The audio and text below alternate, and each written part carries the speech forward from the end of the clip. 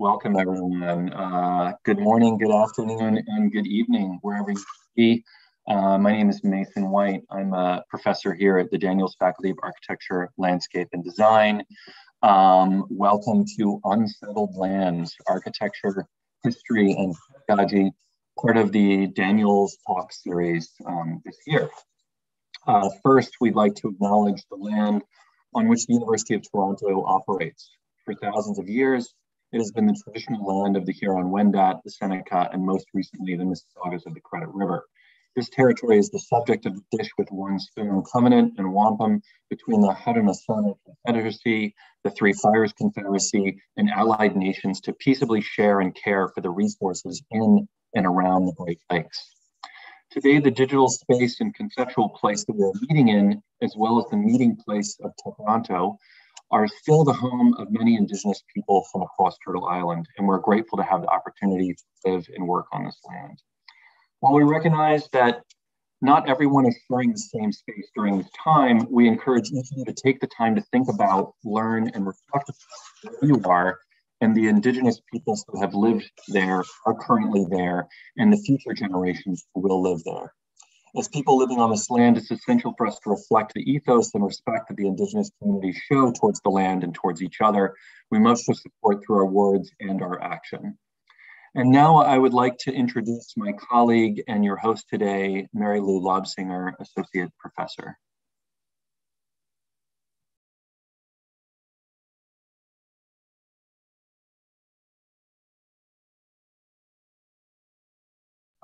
Mary Lou, just checking, are you here with us?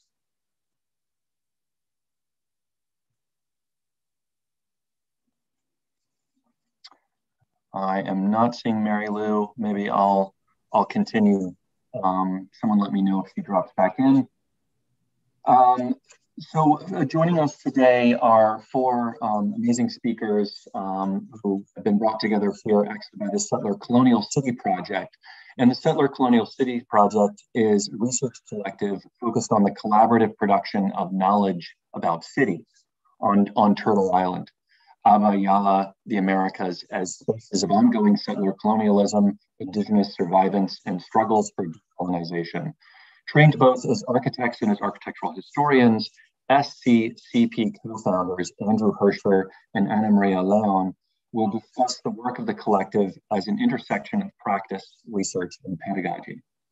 In light of current prompts for change in architectural curricula, along with learning from Wayne Yang and Eladia Smoke, they will problematize how institutions have embraced and conflated depoliticized notions of decolonization and anti-racism to raise questions about education and specific to practices in design institutions. It's my pleasure to introduce our speakers for today's event. María León is an architect and a historian of objects, buildings, and landscapes.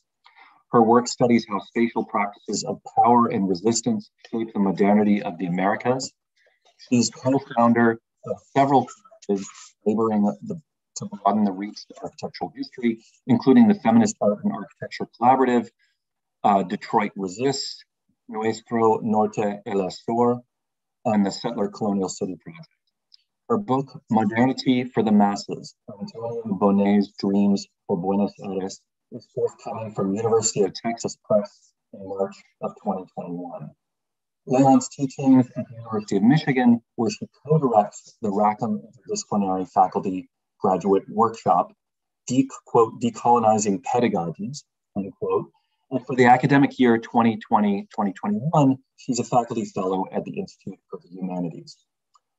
Joining her in organizing and launching off our event today is Andrew Herscher, her collaborator at SCCP. His work endeavors to bring the study of architecture and cities to bear on struggles for rights, democracy, and justice across a range of global threats. In his scholarship, he explores the architecture of violence, migration, and displacement, and self-determination and resistance. His books include Violence Taking Place, The Architecture of the Kosovo Conflict, Stanford University Press 2010, The Unreal Estate Guide to Detroit, University of Michigan Press 2012, Displacements, Architecture, and Refugee, which is actually sitting just over here to my left. Here's a copy of that. 2017 with Sternberg Press, and the Global Shelter Imaginary, IKEA Humanitarianism and Rightless Relief, University of Minnesota Press, which is forthcoming, co-authored with Daniel Bertrand Monk. He also co-founded a series of militant research collaboratives, including the We the People of Detroit Community Research Collective, Detroit Resists, and the SCCP. Herscher teaches at the University of Michigan, where he also co-directs the Rackham Interdisciplinary Faculty Graduate Workshop, Decolonizing Pedagogies. And I'll pass the microphone to Mary Lou to introduce Wayne. Apologies for that. I got kicked out, as we sometimes happens in this thing. So it's my pleasure to introduce Wayne Yang. Wayne Yang's work transgresses the line between scholarship and community, as evidenced by his involvement in urban education and community organizing. Before his academic career, he was a public school teacher in Olanese territory, now called Oakland, California, where he co-founded the Avenues Project, a youth development nonprofit organization, as well as East Oakland Community High School, which were inspired by the survival programs of the Black Panther Party. An accomplished educator, Dr. Yang has taught high school in Oakland, California for over 15 years and is a recipient of the Academic Senate Distinguished Teaching Award. Dr. Yang writes about decolonization and everyday epic organizing, particularly from under-ghetto colonization, often with his frequent collaborator, Eve Tuck. Currently, they are convening the Land Relationships Super Collective and editing the book series, Indigenous and Decolonizing Studies in Education.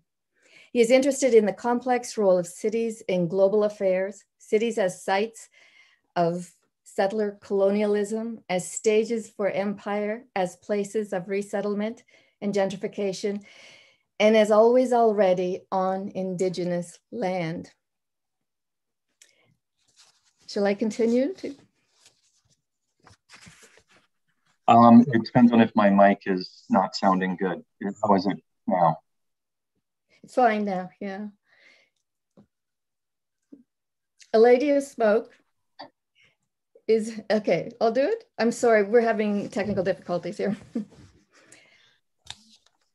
Eladia smoke is an Anishinaabe from Obishigwang Lac Seul First Nation with family roots in Elderville First Nation, Winnipeg, and Toronto.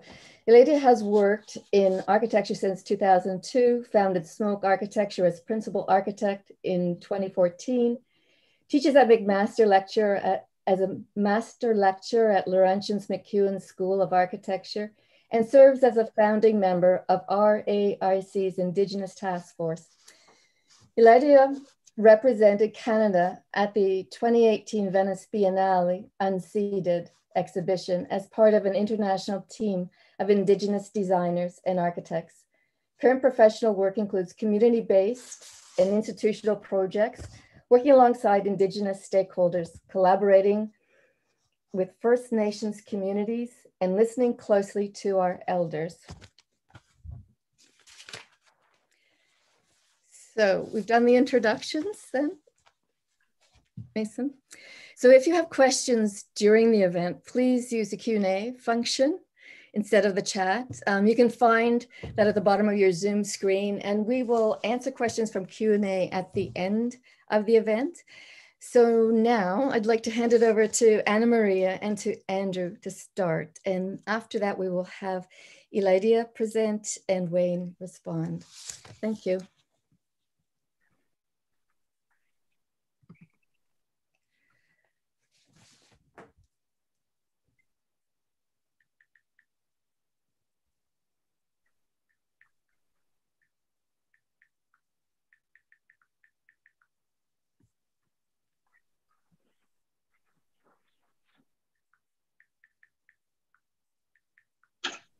Andrew, you're muted. Mm-hmm.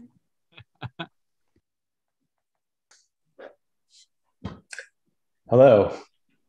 We're very honored to be with you. Honored to have the opportunity to share our work with you honored to be in dialogue with Wayne, Eladia, María, Mason, and everyone else who is here. Honored to be able to join you, talk with you, learn with you, and especially at a time when your school is contending with issues that we also find to be urgent and compelling. We'd like to begin by focusing your attention on where we're speaking to you from. I'm speaking to you from occupied territory. Just north of the contemporary city of San Francisco, this is the territory of the Miwok people and the Pomo people, people who still occupy this territory, even as they have been joined by and displaced by many others during 2 centuries of settler colonialism, a process that, of course, continues until today throughout the United States, even as dominant versions of US history locate this colonialism far away in the nation's distant past.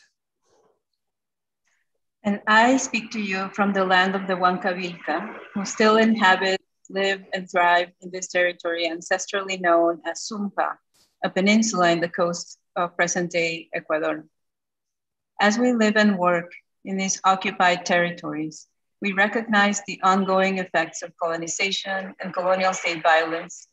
We recognize Indigenous sovereignty, and we recognize the struggle for self-determination of Indigenous communities across the globe. We also recognize the complicities, double binds, and contradictions that attend to settler land acknowledgements, such as this one. Our work emerges from an attempt to contend with both the possibilities and the limitations of land acknowledgements like the ones we've just shared with you. Acknowledgements that we live as settlers on occupied Indigenous land, and that we work in settler institutions that continue to benefit from the occupation of that land. The work that we'd like to share with you now comes out of the Settler Colonial City Project.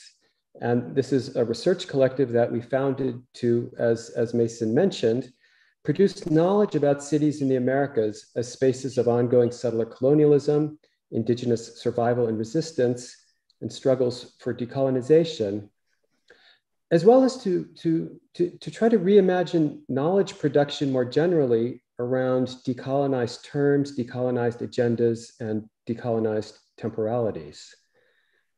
But what are we talking about when we talk about decolonization? Well, following Eve Tuck and Wayne Yang and many Indigenous teachers and activists, we think about decolonization as the rematriation of land. And following those Indigenous teachers and activists, we think about land not just as territory, but also as including the air, the water, the plant life, the animal life, and the human life that sustains and is sustained by each of the preceding. And so we understand rematriation not just as the return of land to indigeneity, but also as the regeneration of right relations with the land's constituent parts.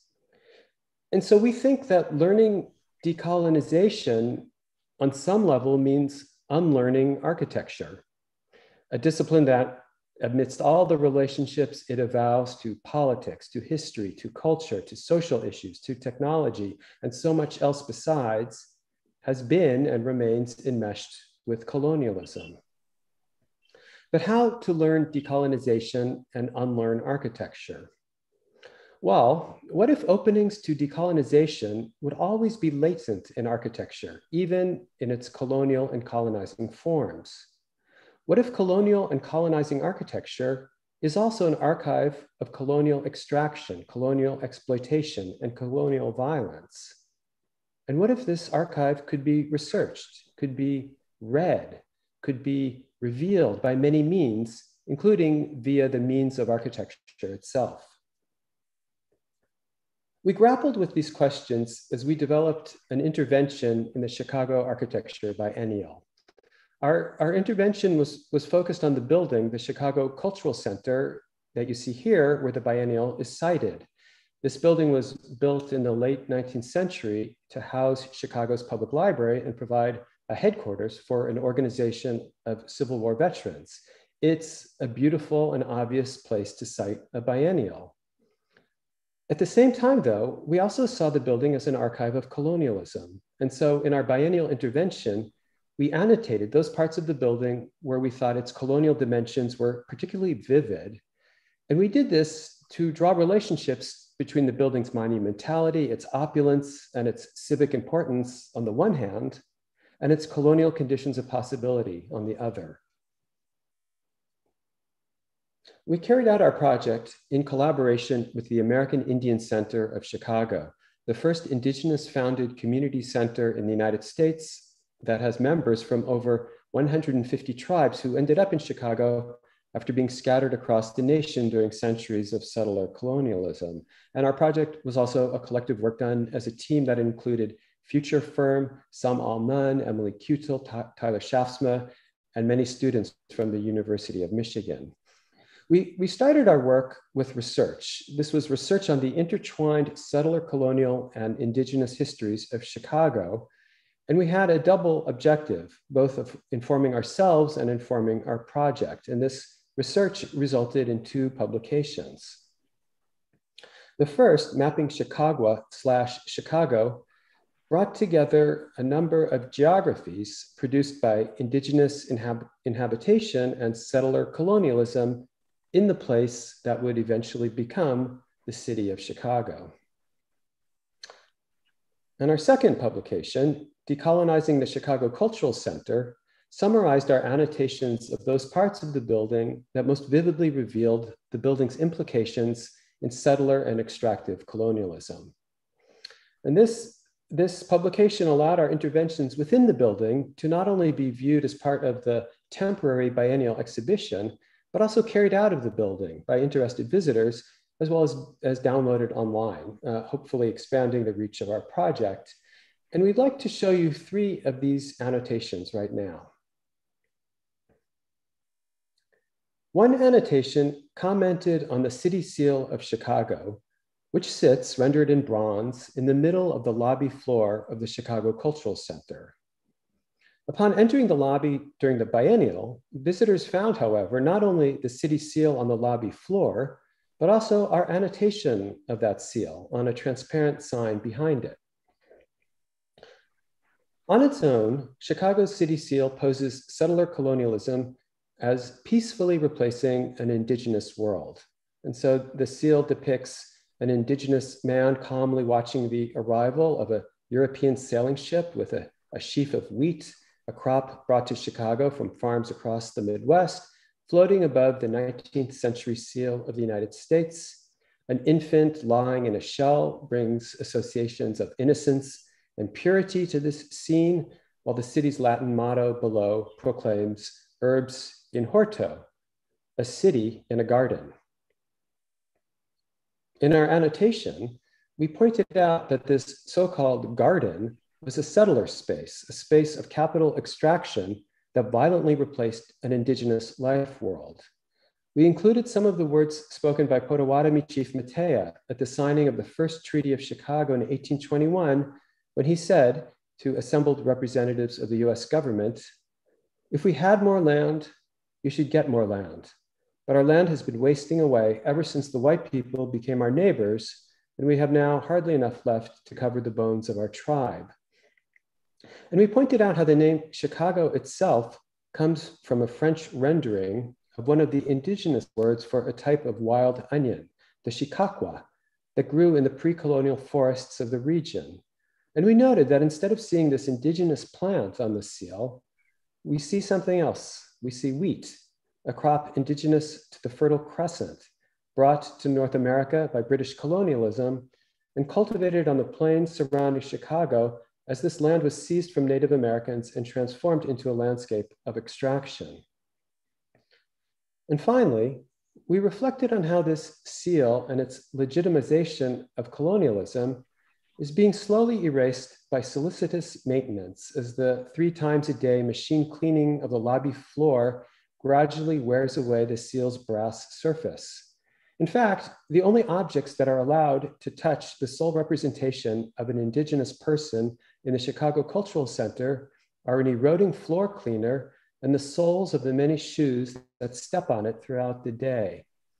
Small aggressions, we noted, that can remind us of a larger pattern of settler colonialism, a pattern of masking the violence of erasure under the guise of civilization. Another annotation commented on the interior design of the Chicago Cultural Center by Tiffany & Company, a world-renowned American jewelry and design company.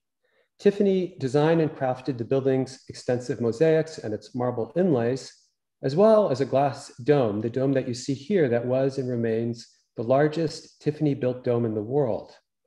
This work is celebrated as one of Tiffany's most sophisticated architectural achievements, but it's also a work that was only made possible by settler colonialism. We told the story of Tiffany's relationship to settler colonialism by annotating the entrance to the room graced by the Tiffany Dome. And this is a story that documents the ways in which the eminence of Tiffany in the second half of the 19th century came from its investments in the mythical imagery of the noble savage in the Wild West frontier. These were investments that took the form of such objects as ceremonial swords that Tiffany made to reward service in the Civil War, the Mexican-American War, and the Indian Wars, and Smith & Wesson handguns and Winchester rifles that Tiffany decorated and marketed as guns that won the West. After the Civil War, when the concept of the noble savage emerged to legitimize the displacement and annihilation of Native Americans, we described the ways in which Tiffany began to create objects that married supposedly indigenous iconography with white bourgeois taste, sending expeditions to the American West to acquire artifacts from Native American people. Just as Native Americans were being displaced by the gold and silver mining that yielded the raw material for Tiffany's luxurious products, so too was Native knowledge and Native culture being appropriated and exploited by that same company's designers. And so, rewarded by settler colonialism, we propose that Tiffany & Company in turn rendered settler colonialism beautiful. Yet another annotation reflected on the location of the Chicago Cultural Center at the threshold between occupied and unceded indigenous land. This threshold is effectively Michigan Avenue, one of the principal streets in downtown Chicago, which used to mark the edge of the city with Lake Michigan. Today, Michigan Avenue is blocks away from Lake Michigan. This is because from the 1870s onwards, a series of land filling operations took place to respond to the extensive sedimentation of Lake Michigan and to deposit the large amounts of rubble left in the wake of the 1871 Chicago fire. None of this filled-in land existed in 1833 when 3 indigenous tribes were forced to cede the land on which the city of Chicago would be founded to the United States government. In 1914, one of those tribes, the Potawatomi, filed a lawsuit to claim this unceded land, and the case eventually made its way to the United States Supreme Court in 1917. In its decision, the Supreme Court held that the Potawatomi claim to land was premised on its occupancy of that land, an occupancy that ended when they were set to abandon that land in the wake of the arrival of settlers. The court then decided that the Potawatomi claim was without merit. While the Potawatomi formally lost their case, they succeeded in forcing the Supreme Court into an absurd argument that non-existent land could be abandoned.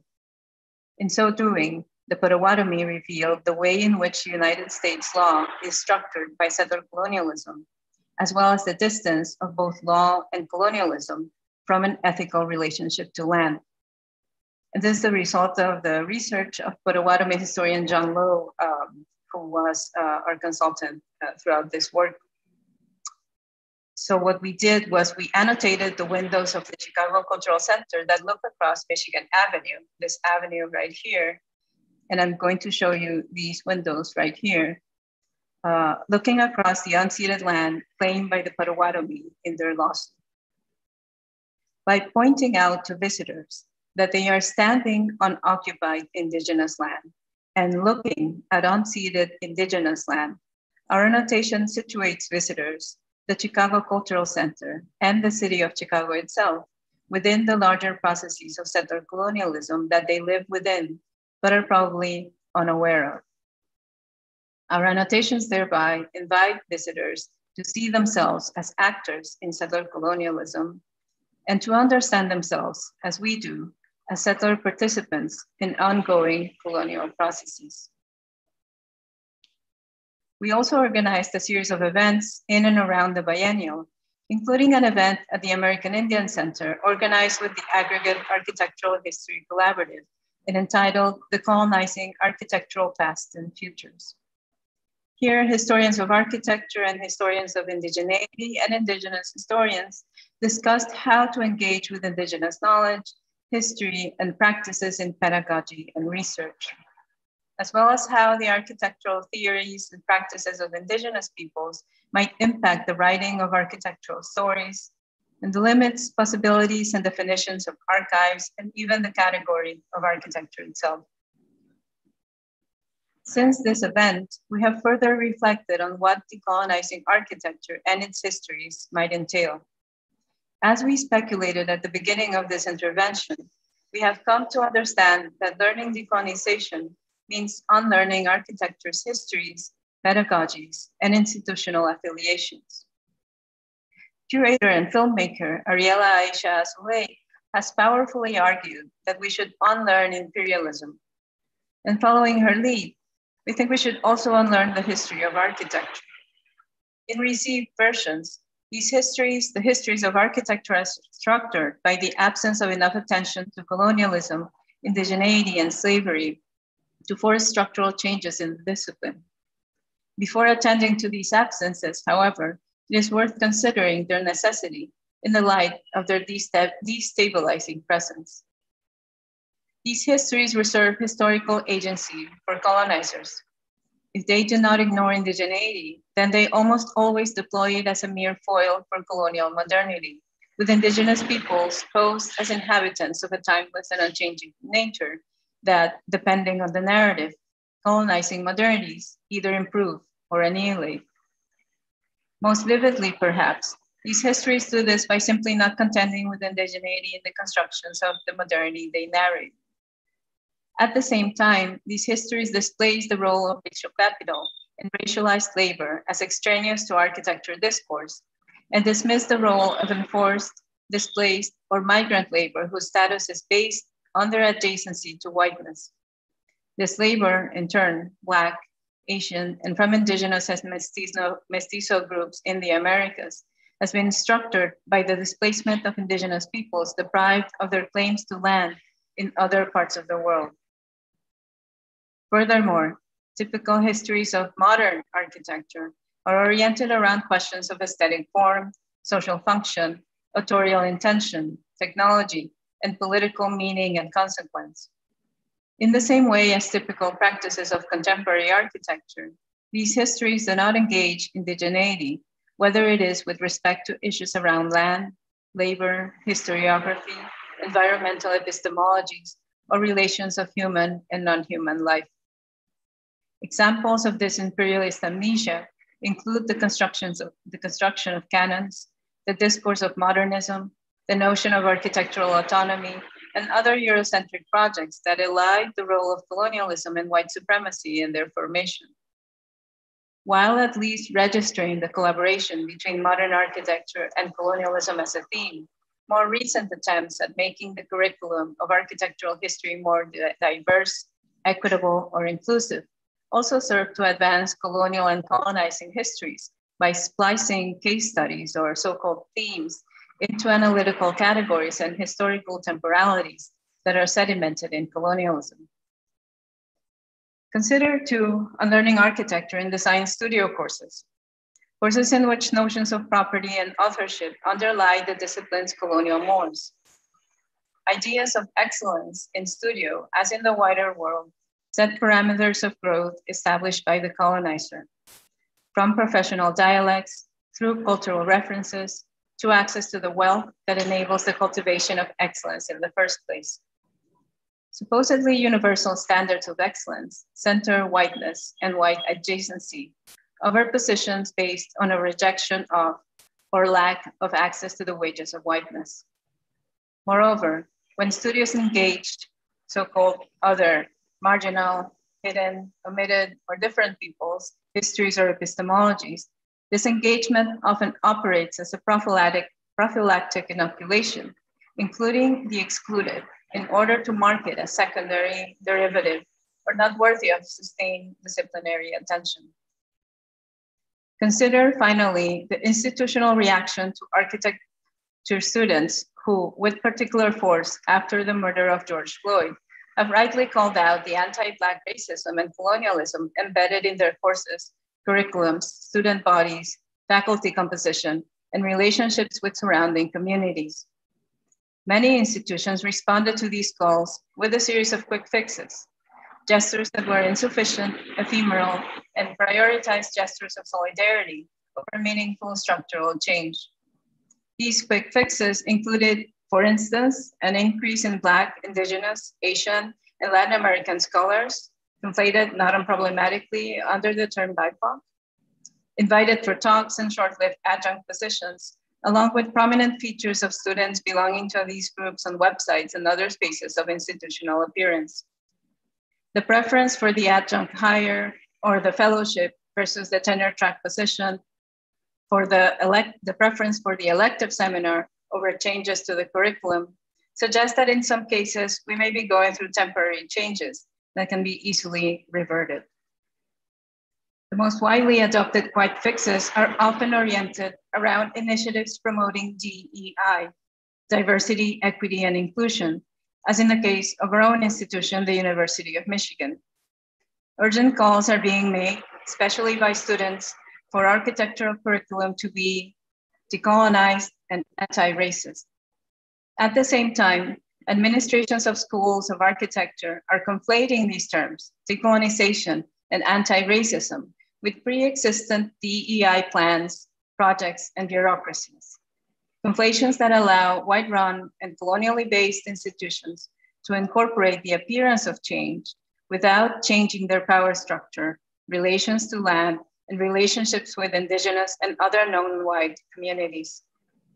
This incorporation disempowers and depoliticizes both decolonizing and anti-racist projects that are often in tension and even sometimes in contradiction with each other. Rather than consume these frictions under the banner of depoliticized inclusion, academia can and should provide the space to discuss and understand these differences.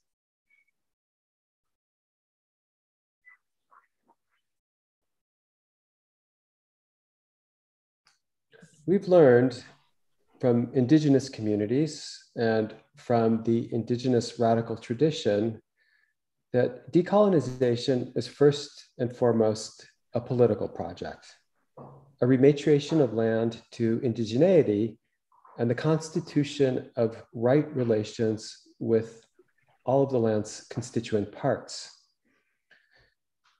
We've also learned from Black communities and the Black radical tradition that the project of anti-racism is also a political project.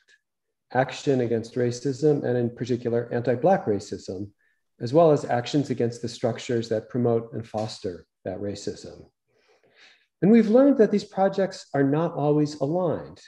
Scholars of the Black Atlantic, for example, have theorized the connection of land, or the connection to land of enslaved African populations derived of their own indigeneity, or claims for reparations for Black populations may seem to run counter to Indigenous claims to land.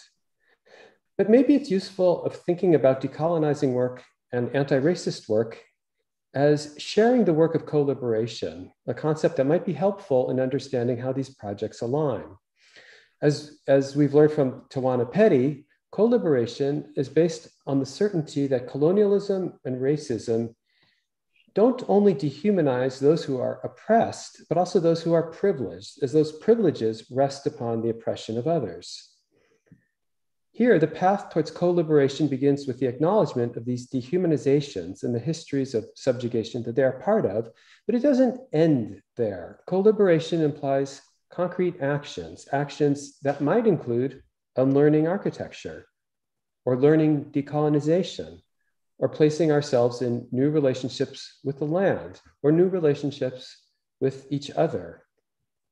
We think that unlearning architecture and learning decolonization each require, among other things, a thorough transformation of architectural pedagogy. It seems to us that a decolonizing architectural pedagogy would necessarily upend the discipline's reliance on property, on authorship, on claims to genius, on celebrated masterworks, on claims of formal distinction, on racialized, underpaid, or still in many cases enslaved labor, on unacknowledged differentiations based on race, on class, on gender, on body ability, and much else besides. Decolonizing the discipline of architecture, it seems to us, would entail challenges to academia's reliance on settler colonialism, on white supremacy, on patriarchal frameworks, and developing new understandings of the entanglements of those frameworks with each other. And finally, decolonizing the discipline of architecture might necessitate betrayals of disciplinarity itself, the reliance of disciplinarity on professionalism and expertise, and its isolation from or its savior relationship to the populations that architecture claims to serve. A decolonized pedagogy might turn instead to the land and to the myriad of ways in which people care for and tend the land. It might retranslate what appears as culture or tradition or heritage from a settler perspective into indigenous epistemologies and ontologies of the land. It might recognize or even recognize the many forms of labor that are involved in tending the land. And it might honor, instead of ignore, the care and the time and the materials required of this labor. We live and we labor in a colonizing, racist, and capitalist world. And attempts at decolonization might seem at once urgently needed, but also unreachable or utopian. This dilemma easily resolves into impulses to give up on or rationalize the impossibility of decolonization or avoid action for fear of acting improperly. But colonialism depends on and thrives upon these impulses. Could we be mindful and careful in our actions without veering into hesitation, neutrality, and paralyzing positions that render us complicit with the violence of colonizing white supremacy? Could we push against the colonizing, racializing, and extractive forces at the root of architecture to teach, learn, and build another architecture for another world? With these questions in mind, we look forward to learning from Eladia and Wayne, as well as from all your thoughts and insights. Thank you very much.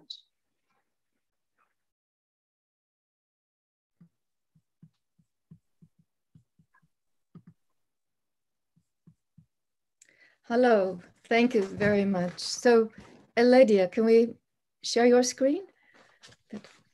Yes, happy to. I just wanted to thank Anna María and Andrew for their thoughts. It's going to change what I'm showing you a little bit because I wanted to respond to some of the thoughts that you shared surrounding directly taking those colonial precepts on head on. So let me share a few things with you, things that I find exciting. So here we go. First off, I would like to say, Kejigabawik Indishnikas, Obashika Kang and Donjaba, Wabishki Mayangan and Dodem. So I'm Eladia Smoke, and my Anishinaabe name means she's quick, which is good because I'm going to cram a whole bunch of stuff quick here. And my clan is White Wolf Clan. I'm from Laxall First Nation originally, and that's near Sioux Lookout, Ontario, way up north in Canada. And my family is also, I've got on my dad's side, east of Toronto in Alderville First Nation. And then on my mom's side, I've got family in Toronto and Winnipeg. So that's me, if you're curious who I am. So I'm just going to share with you this exciting project that I was a part of. together with my very good friends, Wanda Dalla Costa and David Fortin, and an elder who guided the process, Winnie Pitawanakwat, and then of course our wonderful team who worked on this with us. So this is Indigenous Peoples Space, and I'm going to just show you very, very quickly the ideas that were shared here. Really, this was a concept design. It's not a finished product at all. Assembly of First Nations is hosting this on their website. This is directly across from the parliamentary precinct in the capital city of Canada, which is Ottawa.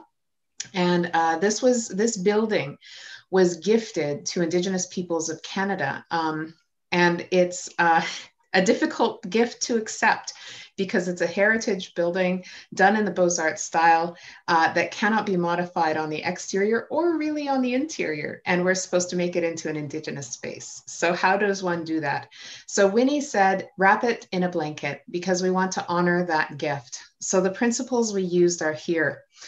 First, we established a nation-to-nation axis across from the parliamentary precinct's centennial flame, honoring the 150th birthday of Canada. So we have an eternal flame here, a time immemorial flame across the street from it in the vacant lot that wasn't incidentally not part of the gift. The vacant lot was not the gift. The colonial building beside it was. So difficulty. So we just sort of took over the vacant lot in the concept design because it's concept. We wrapped the colonial building in a vitrine because it's a museum piece, a history of how we used to deal with each other. We modeled that vitrine on the principles of wigwam, which is the regional architecture from this place. Then we wrapped that assembly space in a blanket. The blanket reached out across the land and embraced it. This blanket is a living blanket that's adorned with regalia, which comes from physically other communities throughout Canada and a continuously changing exhibit of artisanal works from our home communities so that those communities are physically present here directly across from the Parliament building. We represented our principles in English, in French, and in Anishinaabemowin, which is the language of this place. Now, the way that we got to a response like this is one that I wanted to share with you because we follow in my practice sort of a regular sequence of events that I've found to be very effective in introducing narratives that enrich architecture. I believe it could be used to enrich any shared initiative, to re-establish that connection to place, to re-establish Indigenous agency in decisions that affect our territories, and to enhance well-being across our human effort. Because when we have Indigenous knowledge that's been developed throughout time immemorial, it comes with it a knowledge of how to be healthy together, how to be strong together, and how to share our knowledge in a really effective way. So Indigenous leadership entails recognizing the truth and reconciliation calls to action. So this is a document that was done through a commission here in Canada. And those calls to action are meant to create a roadmap on how to create a reciprocal relationship with Indigenous peoples, a way forward, sort of a roadmap to the future. We address those calls to action through active consultation, dialogue that involves culturally appropriate protocols that leads to a design that is, in its essence, a constructive communication between stakeholders, advisors, Indigenous voices of the territory that honors and enacts Indigenous sovereignty and agency. This is a sequence of events that we follow to establish leadership that has an Indigenous perspective. So step 0 is not listed here, and that's who are we talking to? Because step 1 is to figure out who speaks for the territory. So step 1 is to play on any existing relationships that the project or the initiative may have with local Indigenous people. Bring those people to the table and then ask them who's missing. Sometimes the project or the initiative comes with an advisory council already formed. It's always important to double check that even if there is an Indigenous advisory council formed for a project or initiative, you double check that voices aren't missing, that there's no one left to invite, because we want to have all of the voices present who are critical to bringing those viewpoints forward to the benefit of the project. Then we draft engagement tools and questions that are meaningful. So the meaningful questions is very critical when we're doing consultation or asking questions about initiatives that we're about to enact. We want to make sure that the questions we're asking are not already answered. So this is really important to the integrity of the process, because we want to make sure that all of the answers we get, we can actually act on them. Then we also want to make sure that the way we are asking those questions works for the participant group that we've identified. So the way that we ask these questions is something that elicits dialogue, it spurs people to action, and it kicks off those long-term relationships that hopefully the initiative or the project is going to start to welcome and engender in that space. So supporting client direction, so make sure that the engagement happens with the blessings of the project leadership. So whatever initiative you're undertaking, the project leadership has to be on board and they have to be present during the engagement process. We also want to identify, as the engagement goes on, actionable items, things we can really actually move on. So these are often simple things that we can immediately put into practice. So for my firm, of course, it's design, because I run an architectural firm. And so those are design directives for me, but this applies to anyone. So that brings me to the reporting back process. So make sure that you say back to the participant group, this is what I heard. Because sometimes there's a missed items in translation. We use a different language in certain disciplines, and our participants are speaking in the languages that they're most familiar with, and there's not always a cohesive message. So we want to report back, and every time you present back the progress of your initiative, make sure that you're saying, here is what I heard. This is how we're directly responding to that. Is it right? So what I call this process is ashkabewis, or helper. So ashkabewis has a connotation of assisting a knowledge carrier in bringing that knowledge to the community. So it's really critical that as we act as this messenger, we are in a helper position. That is not our knowledge. It's not ours to take home and own. It's knowledge that we are allowing to flow through us, benefiting from our professional expertise and enacting in our communities. So who is being asked? Job one, what is being asked? What are meaningful questions? How are we asking those questions so that participants can access those questions meaningfully? Here's what I heard. Is it right? And specific directions. What really matters to this initiative? And then finally, the design responses, in my case, or in the case of other initiatives, the responses and actions that you are going to enact in your project. I just want to show one more thing. I haven't been looking at my time. I'm sorry if I'm going over. This is a wonderful little example of an Indigenous curriculum effort that we did in Design Studio at MacEwan School of Architecture. First, I went and saw Josh Eshkakagan, which is, he's an elder who teaches at Kinshgawanteg in Chiging First Nation, which is on Manitoulin Island, which is close to Sudbury and in Georgian Bay. And he showed me this wonderful teaching lodge that they'd built over the course of a number of years with staff, faculty, and students at this secondary school. So we wanted to build one. I wanted to ask him how it's done. It's an amazing structure. we have only just started, really.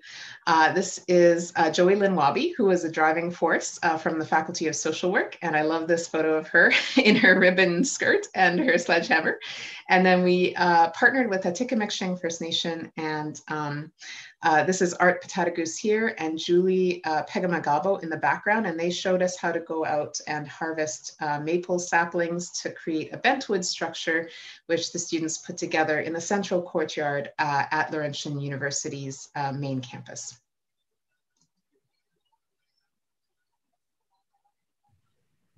Wow, that was amazing, Eladia.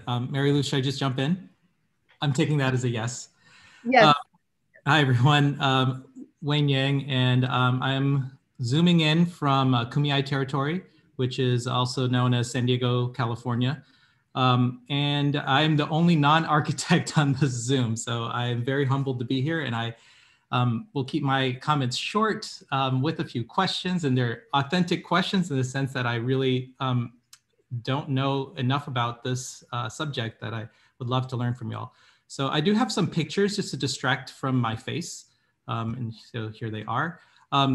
These are some images from Kumeyaay territory, and if you probably will notice that there is a border wall here because this is the Mexico-US border, and this is border actions that the Kumeyaay and other Indigenous people and allies have been holding throughout the pandemic to stop the building of wall on sacred land.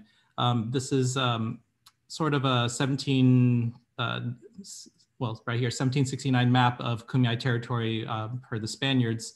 And you can see it crosses across the current international border. So I hope what I have to say today is in right relationship to this land and the land of Tocoranto as well. I decided to frame my comments with this is actually a question, what might the university yet do to indigenize, decolonize, or otherwise architecture? And you can tell I just like the rhyme. But in one of my questions is, what is the relationship between indigenizing architecture and decolonizing architecture, and what are the differences, and otherwising architecture, I guess I'll say.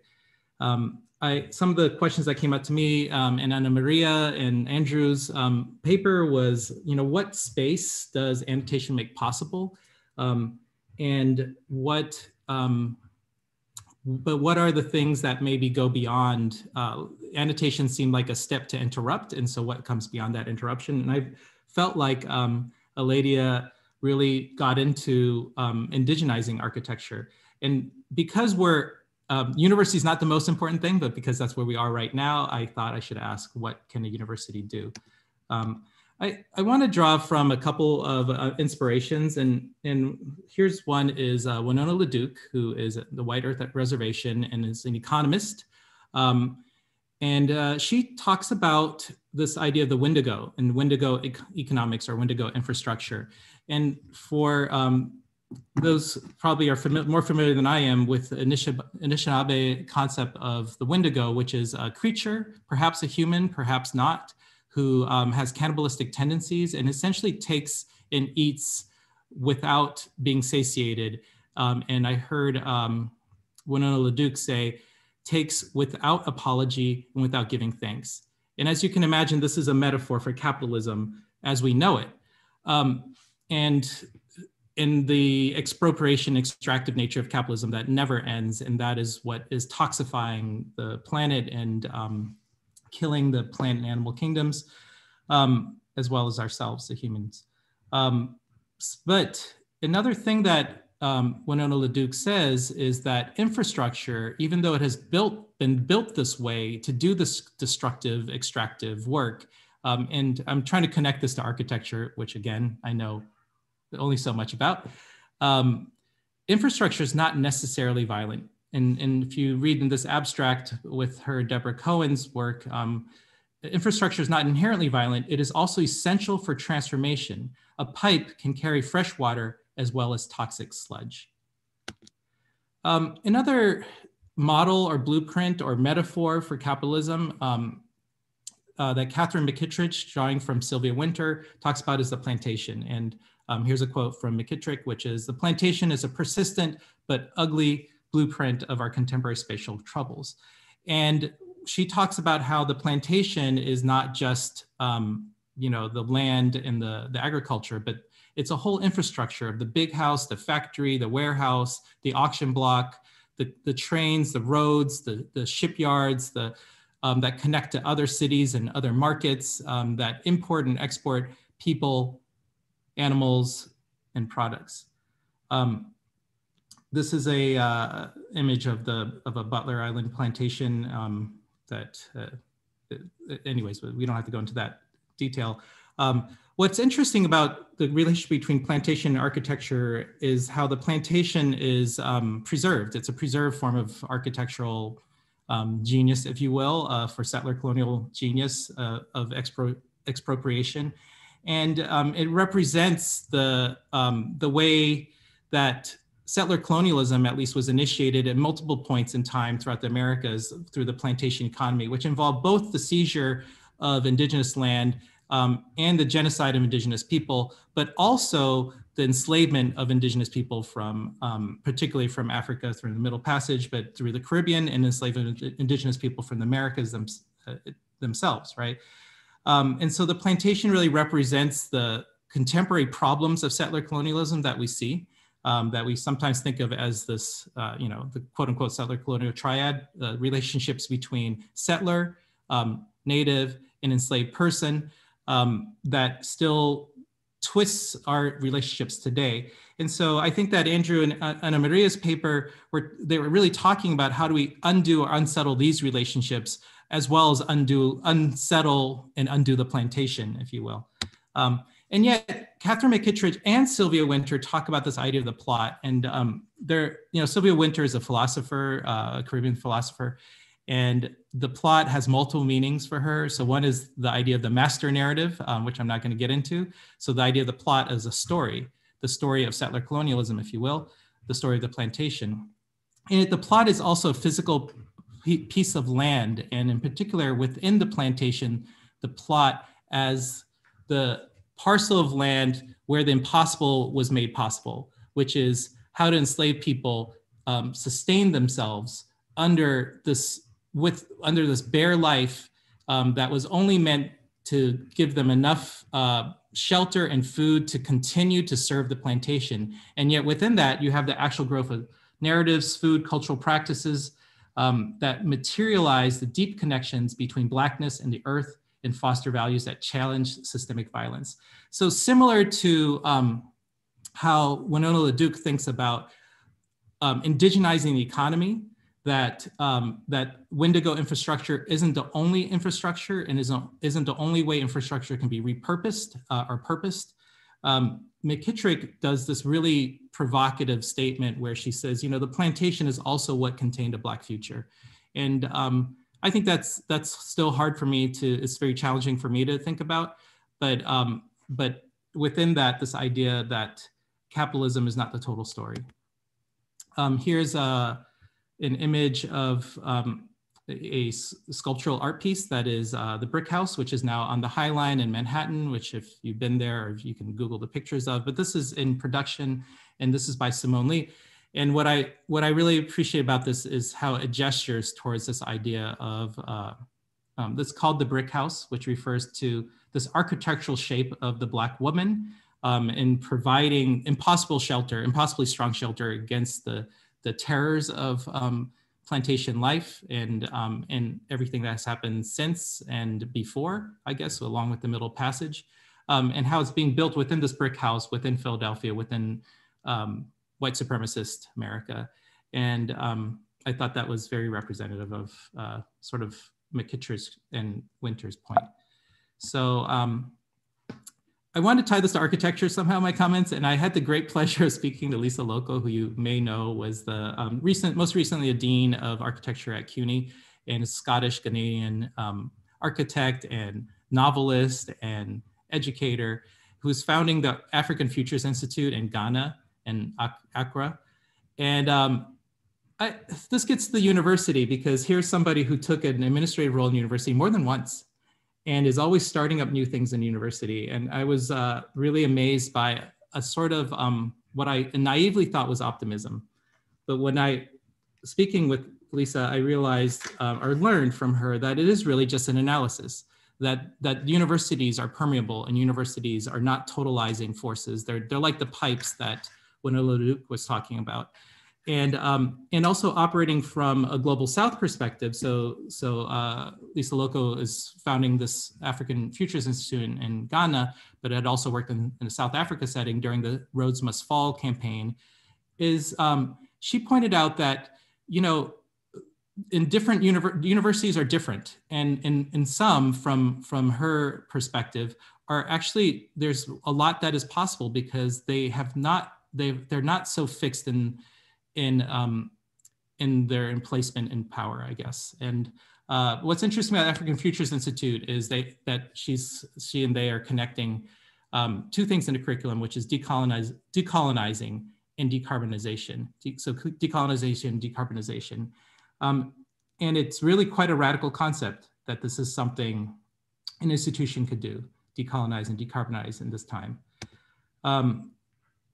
Here's a wonderful article by Lisa Loco where she talks about the Zulu term for architect, Umkambi Wasino, which means three things in no particular order, according to Loco, which is magician of space, maker of a situation, or maker of a sensation. And we think about applying this to indigenizing or decolonizing or otherwising architecture, that maybe, and this is really a question, maybe architecture is something to be unlearned, but also to be perhaps redesigned and relearned. And I think that to me connects what Eladia was talking about, as well as Ana Maria and Andrew.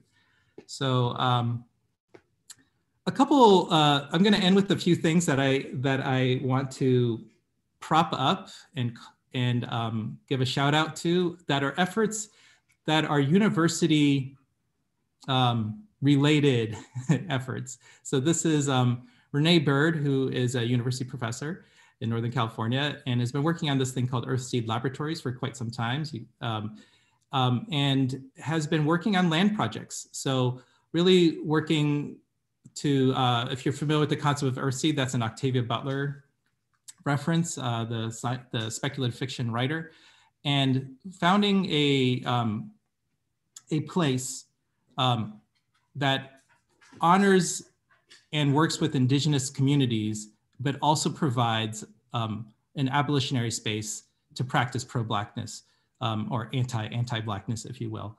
And this is the plot that Winter and McKittrick talk about, only now not the small plot within the plantation, but a Black future. And the last thing I want to end on is talking about some of our work at San Diego. So I'm at the University of California, San Diego. This is an image of the territory. This land is called Makulahui, which means the place of the holes, or referring to many sea caves that actually the Kumeyaay is a very special place for the Kumeyaay, let's just say. And Indigenous Futures Institute is actually the brainchild of several very new emerging scholars and professors at UC San Diego. There's quite a few people involved, but so I'll just name a few. First, I'm going to mention Manuel Schwartzberg Carrillo, because he is a professor of architectural history and a former architect and designer, and also a former student, I think, of Ana Maria and Andrew, who's now at our university and is working with us. But the principal people behind this are Professor Keilu Fox, who is a Kanaka Maoli, or Native Hawaiian genomicist, who works on bringing genomic technology to Pacific Islander, Indigenous, and Black and people of color communities, so that communities can ask their own questions of their genomes and ideally come to control that data themselves. So he has a TEDx talk on genomic sovereignty, or data sovereignty. And the other main collaborator, I would say, and organizer behind this is Professor Teresa Stewart-Embo, who is Pawicha Luceño Tongva and Tahona Otom. And she is working on thinking about how higher education can be accountable to Indigenous communities. All this to say is these are examples of, I think, what may yet be possible with the university if we think about it as a pipe that can carry fresh water as well as oil. I think I'm just going to end there.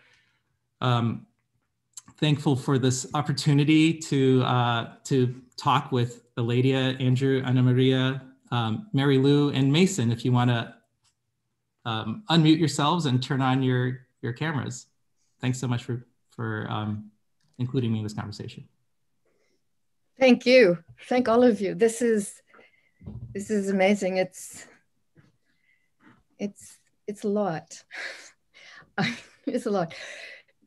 But the really great thing is that you're offering not just vanguardist futures, but actually substance in very different ways. And I think that from what you just finished off with, examples of the university, and not just some monolith that cannot be dealt with, examples of how to actually start to approach a project, how to listen and to understand what is needed or wanted, to ask that question.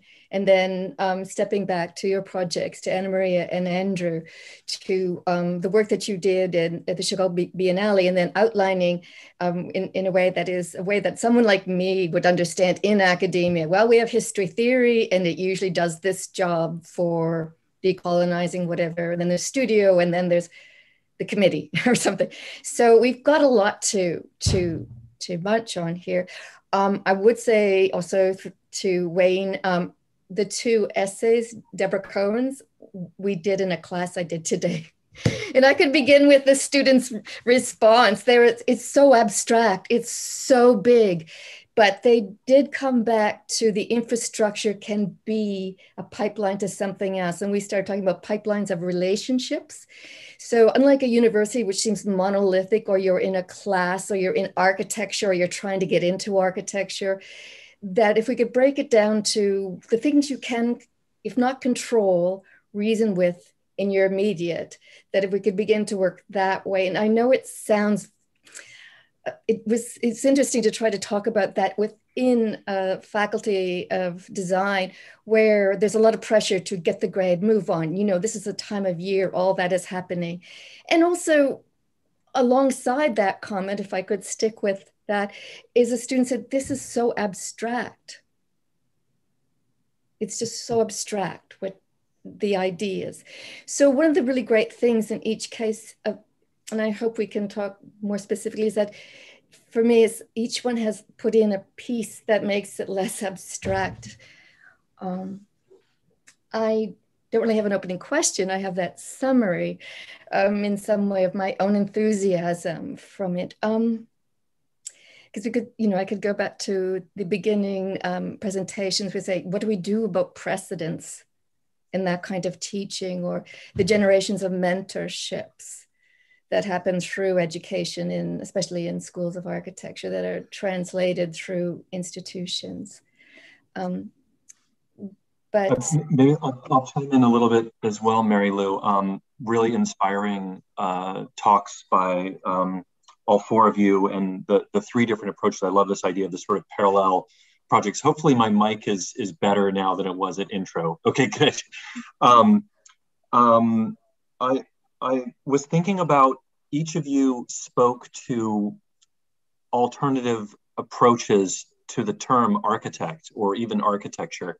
I heard Andrew and Ana Maria refer to the idea of transforming pedagogy and unlearning notions of property, authorship. I heard Eladia speaking about this idea of the Oshka Buis, the helper, this really powerful idea of, or even, I think, Eladia, you spoke to this idea, and it seems so obvious, and it's something that I think there's even the phrase of it, the phrase of circling back, right? This is a kind of a colloquial way in which to discuss returning back to something. But I think that minor phrase is said the way you say it, with so much more meaning and intent than the way it is referred to almost more in an informal way in meetings. Let's circle back to this, because processes typically are linear, right? Western European processes imply linearity. And this circle back is such a genius, powerful notion to rethinking the linearity of that practice. And then Wayne, what a powerful notion of the maker of a situation, the maker of a sensation. Wouldn't that be a great degree to have the degree of master of maker of a situation? Much better than architecture or architect. So I feel like each of you are kind of speaking to, in this unlearning process, I wonder if it's sort of questioning our very understanding about what this role implies. And is the pipeline of the university, how could it provide this this platform for unlearning? And I feel like maybe Anna Maria and Andrew, it'd be wonderful to hear your reaction also to Wayne and Eladia's, because we've kind of brought you together, and this is exciting for us to hear your SCCP project, which is long-standing before 2020, and you've really been pursuing this for years. So I think it would be great to hear you respond to this. Thank you. Well, maybe I'll begin and first to thank Eladia and Wayne for sharing with us your luminous thinking and your luminous working. Yeah, we're honored to be in dialogue with you. One of the things that was very foregrounded to me was the roadmap to the future that Eladia talked about has more than one vehicle, or it suggests that there's more than one vehicle to travel upon it. That is to say, I think to be more specific, that for Anna Maria and I, who are both settlers in a settler colonial university, the vehicle that we travel to the future, I think, is different than the vehicle of Indigenous people who have a different relationship to the land than we do. And that is why we've been trying to be very careful about being a settler colonial city project, which is different than being an Indigenous city project. That is to say, as settlers in a settler colonial university, we've been trying to focus on our settler colonial world, our settler terms, the settler discipline that we occupy, and to try to, in a sense, dismantle it from within, hopefully to make space for our Indigenous colleagues to indigenize the space that's then created. Anna Maria, do you want to continue or expand on that? Sure. Eladia, Wayne, thank you so much. I just learned so much from these presentations. Eladia, I felt that this sort of the very rigorous process that you shared with us was so illuminating in offering pathways to creating conversations with community, and not rigorously in a way that pays attention to listening to all voices and keeping voices in the room. And I was thinking that along with this idea of unlearning architecture comes hand in hand, thinking about your presentation with sort of unlearning hierarchies and specific roles that we have been taught, right? From the role of the architect as expert, which we have been thinking about, and that's sort of unsettling, to other roles of expertise and increased roles for community. And I love the sledgehammer because it also tells me about an unsettling of the role of the architect as someone who's separate from the building process and separate from the harvesting process of the materials, right, that are used in the construction. So I thought I really appreciate sort of those very specific pathways to possibilities, right? On how to unsettle and unlearn this discipline that we're in. And Wayne, I love this idea. I would have not expected you arguing for the university because we're both huge fans, of course, of a third university is possible. And we've been thinking in work that we do at the University of Michigan on ways to extract resources from this first world university and reroute them to the third world university. But yeah, I think everybody's taking up with the pipe analogy also in the chat. And I like I like the idea that perhaps we can also use universities as good pipelines for water.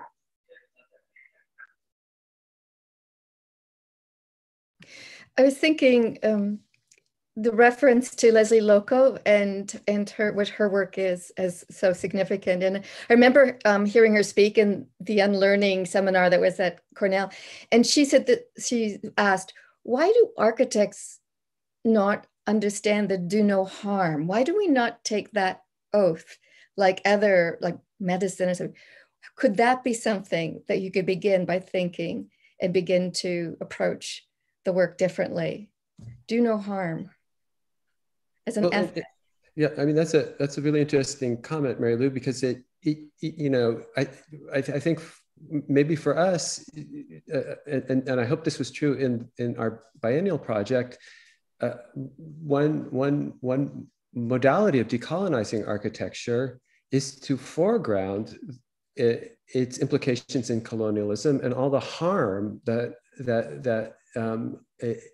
it is hidden when those implications are not attended to. And you know, it might be strange. I think it is very strange for someone who visits architecture from another discipline or another world to find out the way that even in the university where we're teaching and learning architecture is almost always valorized.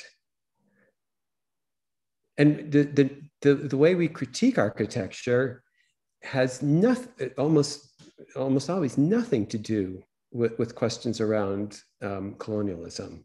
It has to do with the colonial terms of architecture. Not those terms don't get critiqued as colonial. They get critiqued insofar as are they being effectively advanced or not. And I think that's where the work of Eladia comes in as a other architecture that offers you know, other ways of thinking and doing and undoing the discipline. I was oh my goodness, I was really inspired by a couple of the points that you were all making. I got super chills actually when you mentioned Winona LaDuke, who's totally my hero. And yeah, her Wendigo analogy, I'm gonna have to read that. Yeah, Anna Marie and Andrew, you were talking about, you were just talking about how we sort of do research given sort of a colonial context that we're all working in. So we have all inherited this extractive colonial way of being, and it's actually highly entrenched in our philosophical approaches at all levels of society. In fact, it's so entrenched it's become completely invisible. We kind of just take these assumptions for granted. Yes, of course, we're going to extract natural resources, and of course, our job is to transmute those resources into raw materials that don't have a life or an agency of their own. And of course, we are going to transmute those raw materials into profit. And that is our job here on this continent. That is not a way of life. And so the key is, how do we undermine those assumptions, get to the bottom of them, back to a place where we believe ourselves as human beings to be forces for life, that our job is actually to speak for territory. They often say that Indigenous peoples didn't have a concept of land ownership. Of course we did, but the concept was backwards. We belong to the land. So the territories that we reside in, we belong to that territory, and it's our job and responsibility to make sure that territory thrives.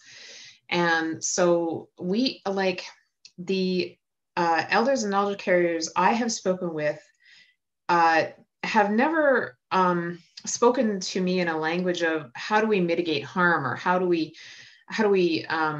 mitigate our impacts. That's not the language they use. They're always coming from the perspective of how do we actually enhance the life systems around us. So changing how we view ourselves as human beings in space is something that I think is the job of curriculum. So never accepting that assumption that our sole goal on this continent as human beings is to take natural resources and make them into raw materials and transmute those into profit. That's not what we're here for. We're here for such a more shining purpose than that. I just want to share one image with you. This is a teaching space that I've designed with Dialogue, and the builder is Elliston. So Dialogue is a collaborating architectural firm here in Toronto. And we designed this together. So this is one of the core spaces of the building. We sort of call it the heart of the building. So it's the Indigenous Commons, and it's built on the principles of Nami Itawigamig, which is Anishinaabe roundhouse. This is one word for it, which means this is where we go to dance together. So this is a teaching space, but it's also a multifunctional space that opens onto an interior courtyard, which is also an outdoor classroom where traditional activities can be taught in situ. There's a whole bunch of embedded narratives in this architectural typology, which predates contact. So the 4 columns you see open to the 4 cardinal directions. The direction of up is recognized with a clerestory daylight that's coming down from above, forming a connection to sky. The direction of down is honored as that sort of direction associated with Shkagamakwe, or Mother Earth. The direction of center is really important because that's the direction of self or balance. That's where you would put the drum, which represents the heartbeat that connects us all together and reminds us of the interconnectedness of all life systems. As you gather in this space, you gather in a circle because all voices are equally contributing to the experience of being here. So the space itself is a narrative of how that pedagogy might unfold. And this was always a space where people would come together to share knowledge and to address issues that affect the community as a whole. So this Anishinaabe roundhouse architectural typology inspired the space, but it's also a call to action to be different in the space. So I just wanted to share that with you. May I ask you a question, Eladia? Yes. First of all, I just want to echo what you said, or reflect what I thought I heard you say, which is, just this idea of we have to learn how to remake the space, but it's really learning by learning from first principles, right? From ancestors, from the land, and in the space itself is a pedagogy. So like when we turn on the water or turn on the gas, like we're learning something, but we don't even know it. Like it's that pervasive. And so what you're saying here is making a space so that we can be different, right? We can learn to be different from the space. And so I just want to really appreciate that because you tied so many things together. I want to actually ask you a question that's sort of in the chat. There's a couple questions about, about time and temporality. And I think people were taken up with this, what you were saying, like this is how we engage people in authentic questions and come back to them with real answers. to those questions and update them. And there's a kind of way in which you have to operate on a different time scale, a different kind of temporality, not colonial time. And there's a similar question that's like, how do you do that when we're working, so much of our lives are dictated by colonial time? And I was wondering if you could speak to that, like your own sense of time working the way that you have been. Who, me? Who's the question for? Is that for you? Yeah. Oh, okay. Yeah. And it's because they were in the chat, so I'm just sort of time. I don't know. I always just sort of like take the thing that's closest to hand. That's sort of how I go. When I've talked to elders in the past, and I sort of approach sometimes, before I had a whole lot of experience, I sort of approach whoever I knew was an elder or a knowledge carrier, and I'd ask them, okay, I'm doing this thing. Like how should I do it? And they'd always say, okay, so who's involved with this initiative? And I'd be like, okay, so I know that so-and-so is involved with sort of an aspect similar to this. And they just very gently direct me to take the relationship nearest to hand and strengthen that relationship. So I guess I'm not sure if I'm answering your question, but when you're thinking about time, I guess I'm thinking about like people. So time is sort of immaterial. And I think the people who are going to be involved in activities of the space are going to be the most powerful voice, regardless of time. Like the concept of time that I've heard described from our perspective is that it's a sphere and all time is happening contemporaneously, and we are just a point on the sphere, and so that's what we see. But like all time is happening, so all things that have happened and are happening and are changing constantly. So time is a sphere, and we sort of have picked a point where we're going to be in our physical existence, and of course there are echoes of all other points on that sphere always, and we want to listen for those echoes because they'll teach us things. So the way we do that is we speak to people who are involved in this little time that we've chosen, and they will hopefully hear those echoes maybe better than we can.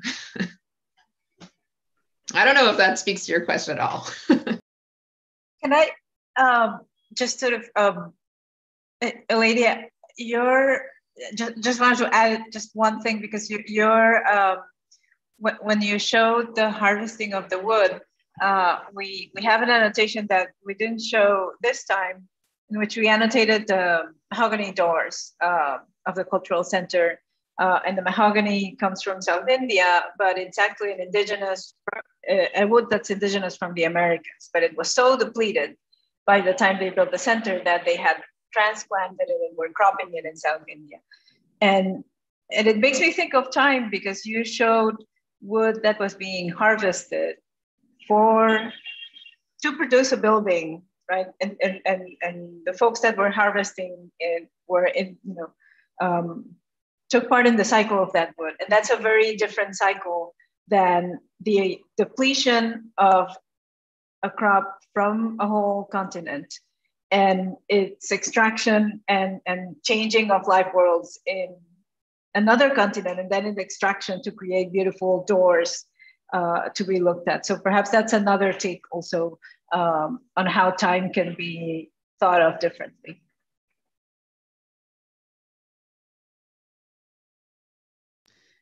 So Roberto has asked a couple of times about the city. There were, of course, pre-contact cities. They're just farther south than where we are. Because the resource base was more intense, farther south, they could have those cities. And that's a way they chose to live. Up here, up north, we chose to live not really in cities. We chose a less dense way of living. Primarily, that's because of the resource base we had to work with. So cities are at odds, perhaps, with some of the life systems that support them, because they are also founded on extractive principles. So what I would say is we have to find a new pattern of supporting life in the city that is able to support that city, so that the city ceases to become a resource sink and instead starts to become, you know, a life generator.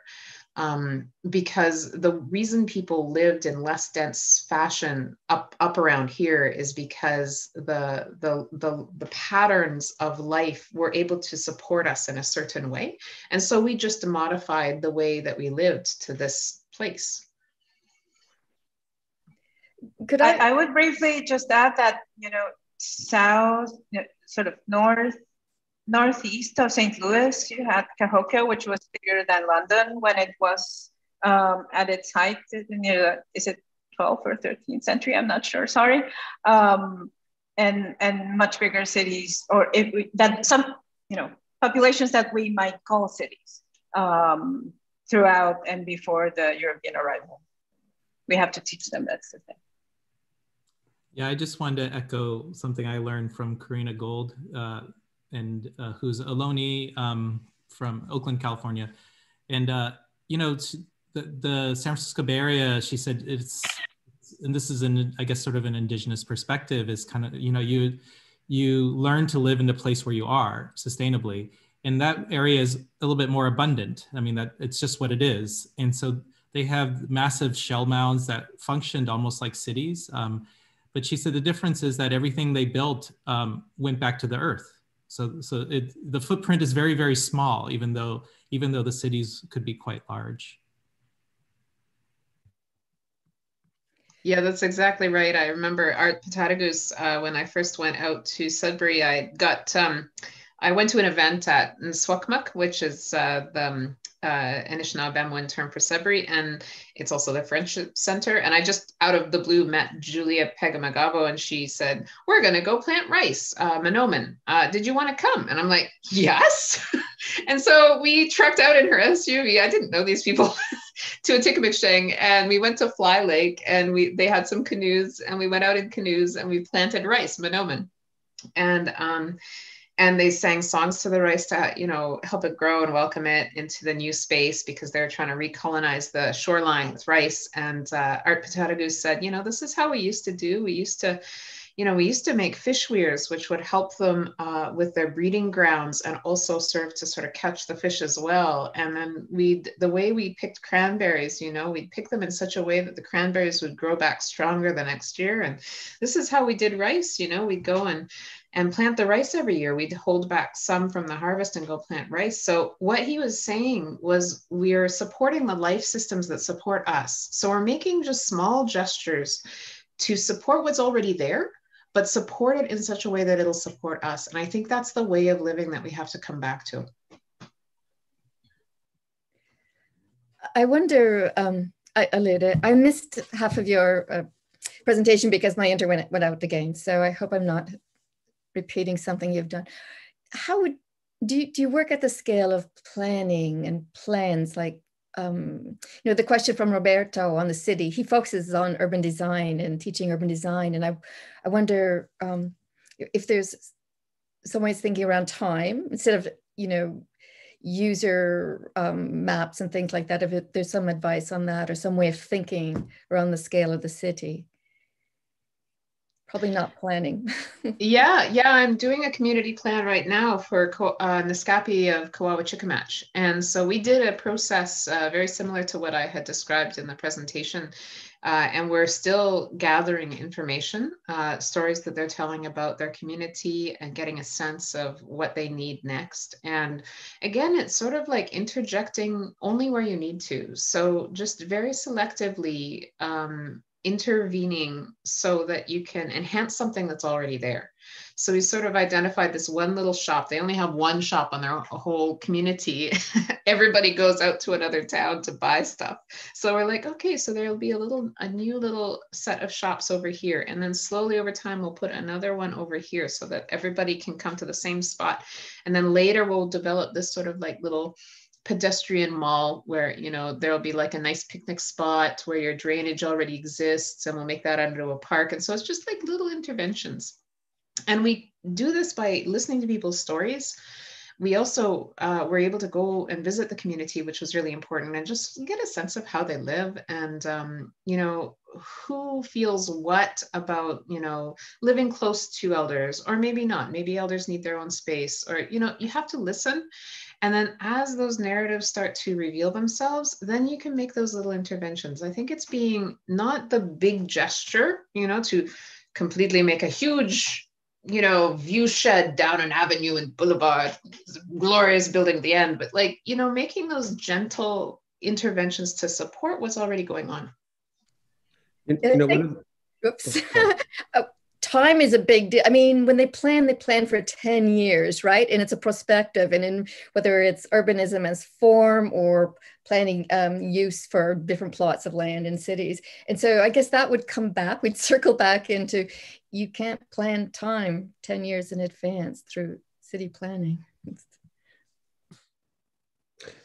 The one thing that I would add to this conversation, inspired by questions around time and planning, especially listening to Eladia's responses to them, is that I think in architecture, especially, we don't have available to us a rich lexicon of terms that support what maybe could be called intercognitive epistemologies, terms to help us move across non-congruent knowledge systems, terms to help us negotiate different and maybe to some degree incompatible temporalities. And if there is a curriculum to come that could support, on the one hand, decolonization, and on the other hand, indigenization, maybe that curriculum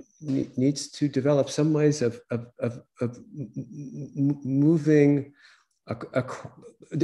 accommodate the fact that indigeneity is entering as a kind of object of study to the university, which is a settler space, and doesn't have the right now the appropriate terms to really accommodate it.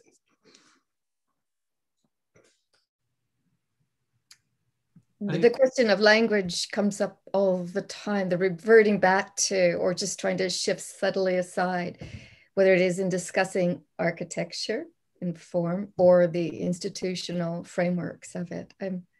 We need different words, absolutely, different thinking. I mean, I was thinking also about, Anna Maria, I think it was when you were speaking, you showed Peter Eisenman's house too, and you named the land that it was on. Like, I feel like these projects are so powerful in their ability to reveal what is hidden. And I think like the words in my head are all our words. It's like reveal, resist, and reclaim. I feel like I'm enjoying all, I think these as parallel paths seem essential. I don't think that one in exclusion of the other as a project will prevail. I feel like it's very effective to have the settler colonial recognition as a project, as you describe it. And I think Andrew, quite powerfully stating it, I can sense the humbleness in the words of saying, I'm in a settler space. I'm a settler in a settler space,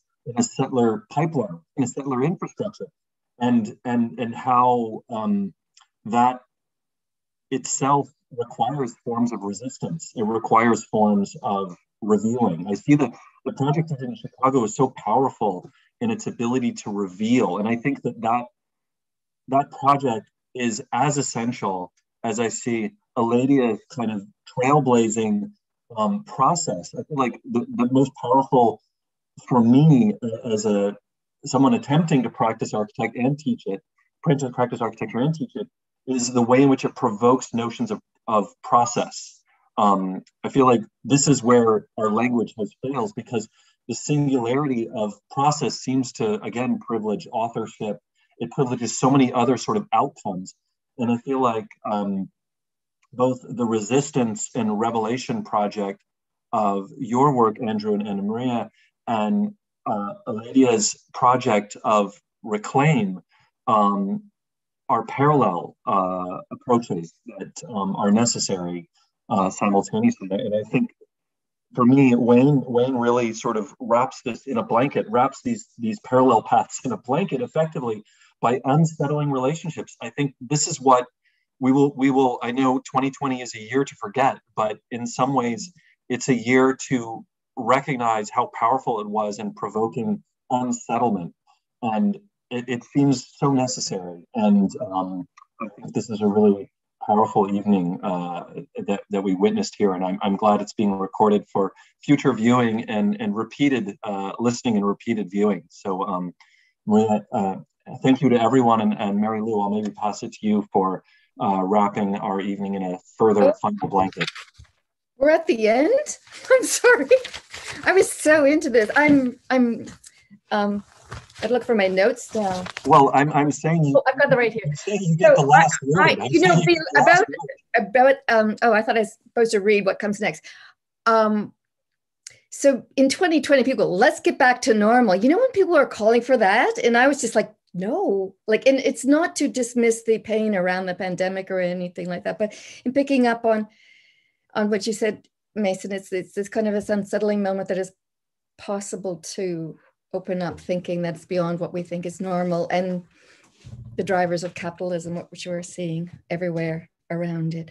There are some other comments in the Q&A that we didn't get to. So there's long lead-ins to them. If I could summarize on the concern that how do you throw out to bring in decolonization or to think differently. I'm wondering if you have thoughts as educators about teaching architecture in such a context where there's vernacular, a dominant urban form, an architecture that has most significantly erased traces of prior Indigenous occupation. How do you do that? A kind of how to question.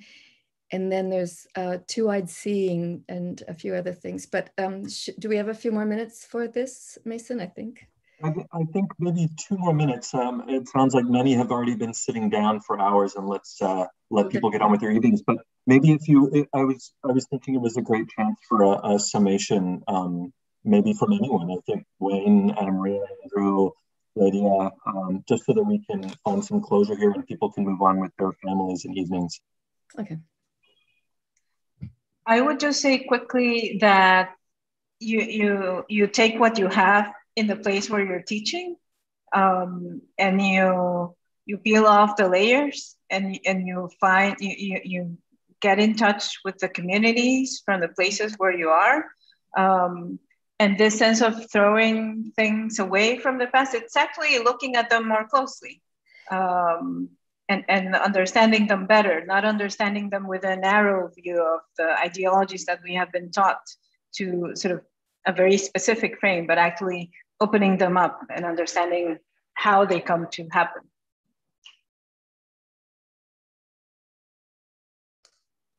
I mean, to me, what comes to mind from that question is the past that's in question here is 500 years, the last 500 years of colonial occupation, which was preceded by tens of thousands of years. And that past is not yet, it's not yet even under consideration especially in schools of architecture. So instead, one could think about this not as throwing away, but as very much the opposite. I'll go next. I'm hoping Eladia will have the last word. But I put in the chat that I'm just thinking how there's different tools for different places and different architectures. Here, one of the first Spanish missions built in Alta California is in San Diego. It's actually, San Diego's named after it. And the Kumeyaay burnt it down. And I think that was an appropriate response to that particular architecture. I think I was thinking about Lisa Loco's work in Accra, Ghana, and they're building something anew, maybe, so there's no need to burn it down. And so I'm just thinking about the curriculum in the past in these kinds of ways. And then what I heard from what your elder instructed you to do, Eladia, is to create bundles, and those bundles are sort of, they're pedagogical, they're messages for future people to read and understand, and maybe that was the appropriate response to a gift, even if that gift wasn't exactly the one you wanted, right? So but I'm just hearing, like, when we talk about decolonizing a curriculum, there's different tools, and even like the interventions in Chicago are different from the interventions in this territory, Eladia, and as well. So thanks.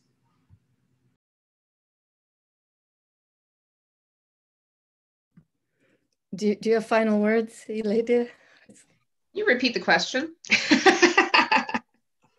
The question is, what are your final words? No, okay. I would say, okay, so a lot of the questions had to do with sort of how do we decolonialize curriculum?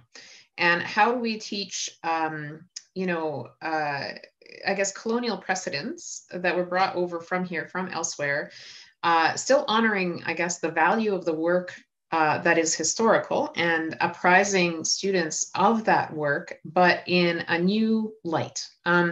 So I guess what I'd say to all of those questions, which I think are sort of getting at roughly that, I think if I'm understanding the questions correctly, is we have to look at those historical works by addressing the underlying assumptions that really form their foundation.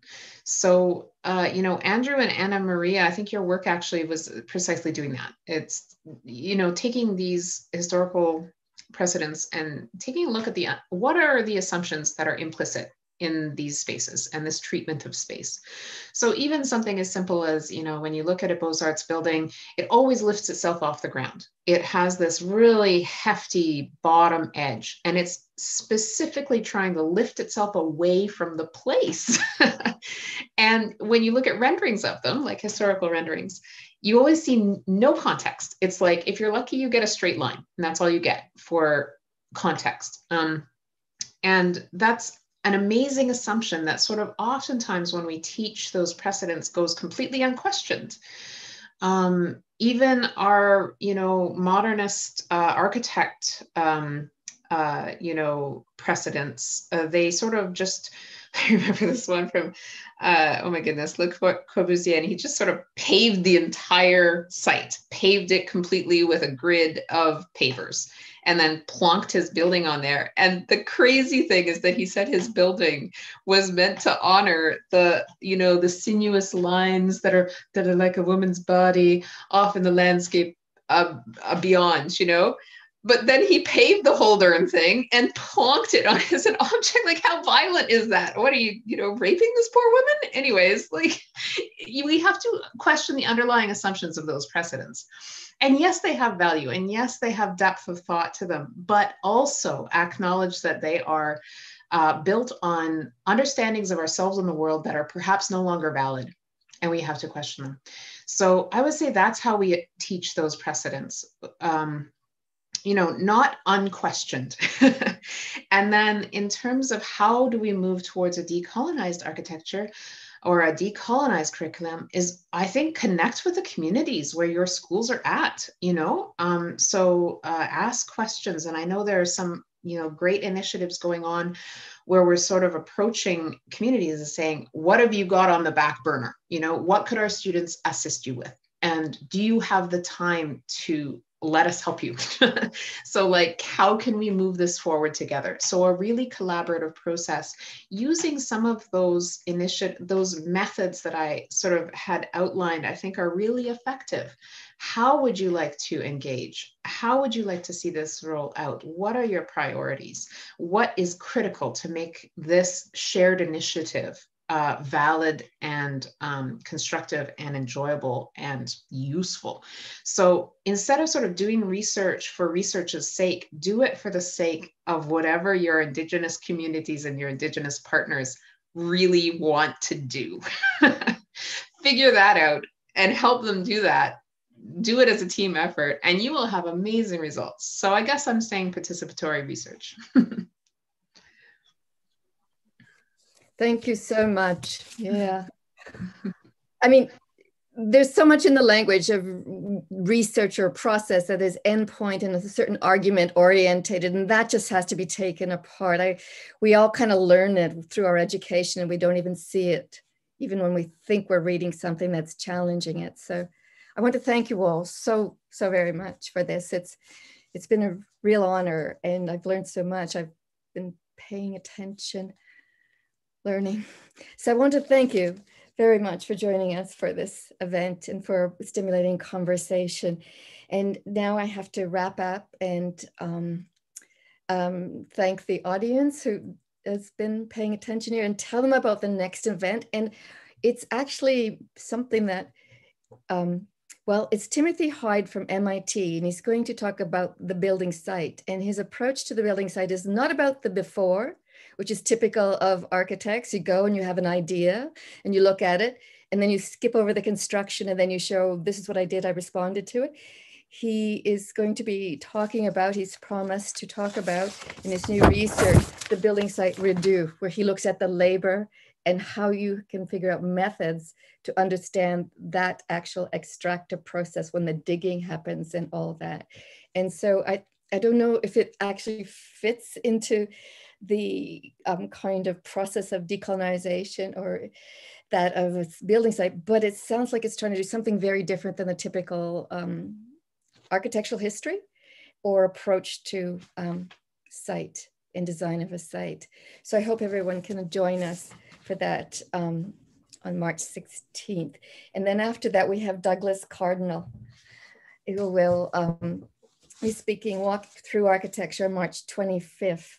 It'll be a Daniels event. And so that's for the audience. And so thank you so very much. I've learned a tremendous amount. Thank you for sharing your knowledge.